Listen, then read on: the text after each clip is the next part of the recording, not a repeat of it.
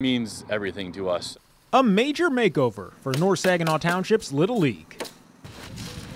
After years of wear and tear, the dugouts at each of the league's baseball fields are getting re-roofed, thanks to a generous donation and a grand slam offer that League Vice President Scott Montalbano couldn't believe. It was something that's needed to be done for a long time, and we got approached. One of our board members came to us with a proposal from above board that said that they were willing to donate the materials and the labor. Above board roofing going above and beyond, repairing all 10 dugouts on the league's 5 baseball fields, totaling an estimated $8,000 in parts and labor. And the workers here tell me it only takes about an hour to complete the dugout's roof, all for these kids here at the baseball fields.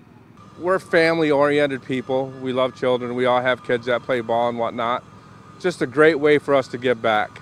Steve Menzel with Above Board Roofing says the company was more than willing to help these kids and their league, even planning to sponsor a team or two next season.